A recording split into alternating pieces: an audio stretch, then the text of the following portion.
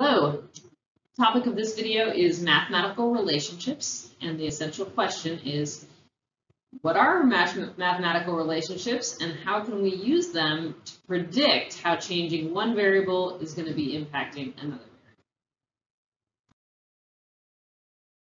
So the goal of physics is to be able to explain things we've noticed happening and also to be able to make predictions about what things are going to happen in the future.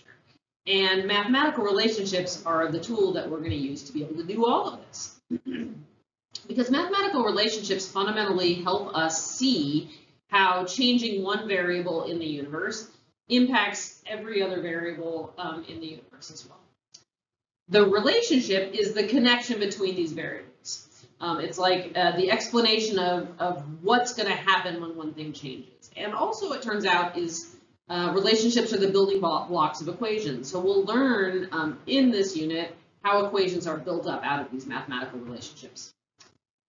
Fundamentally, it's pretty straightforward. We're just trying to know right now at this level of physics if increasing one variable, how that's going to affect other variables. So if a variable goes up, will that make a different variable go up as well? That's one kind of mathematical relationship. Or maybe when one variable goes up, the other variable goes down. That's a different mathematical relationship. Or maybe changing one variable has no effect on the other variable. Changing one thing doesn't impact the stuff around us at all. And that's going to be a third mathematical relationship. So generally speaking, that's what we're trying to figure out when it comes to these relationships. So actually, it turns out that the most common mathematical relationship is what's called the no relationship. And that means that changing one variable did not affect some other variable around it. And the reason this is common is because there's a lot of variables out there, and changing one thing doesn't affect everything else in the universe. It only affects a few select things that are related to that. So for example, the length of your hair, which is a variable that you can measure, has no relationship with the grade you're going to get on your physics test, which is another variable that we can measure, but they're not related to each other, right? These two people have very different lengths hair, but they are equally likely to be amazing at physics because that hair has no effect on the grade in physics. So that would be a no relationship between those two variables. Other variables have what's called a linear relationship. You may have heard that term in math before, but if not, linear relationships mean that increasing one variable is going to cause the other variable to increase by the same percent. So an example of this is the relationship between the number of people in a class. It has a linear relationship with the number of shoes that are in that classroom. So if you have one person in the class, right, that person has 2 shoes.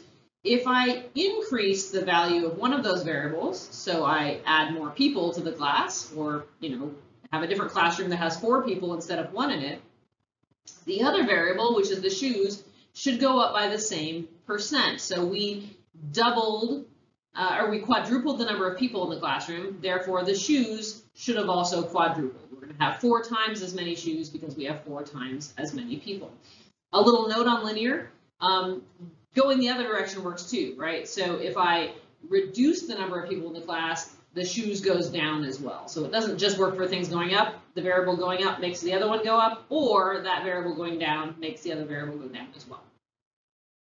And the last mathematical relationship that we're going to talk about this year is called an inverse relationship. Inverse relationship is pretty much the opposite from the linear. What happens is that sometimes increasing the value of one variable causes the other variable to decrease, or decreasing causes the other to increase, okay? And that's going to be an inverse relationship. For example, if you have a dog and it gets a certain amount of dinner, right? One dog gets to eat all of the food. But if we double the number of dogs in our family until we have 2, how much of that dinner do they get? Assuming we're going to give them the same amount of food either way, right? So if you have doubling the dogs, each dog is now only going to get half as much dinner, right? So it's 2 times as many dogs, but 1/2 as much dinner. So that's the inverse relationship. One variable went up, and then the amount of dinner, the other variable is going to go down. That's it for the mathematical relationships. So please take a minute to revisit the essential question. how can we use mathematical relationships to predict how changing one variable will impact another variable? And how could we describe the variables around us and their relationships to each other in terms of these mathematical terms? And there's a little comic for you to enjoy. Thanks for watching.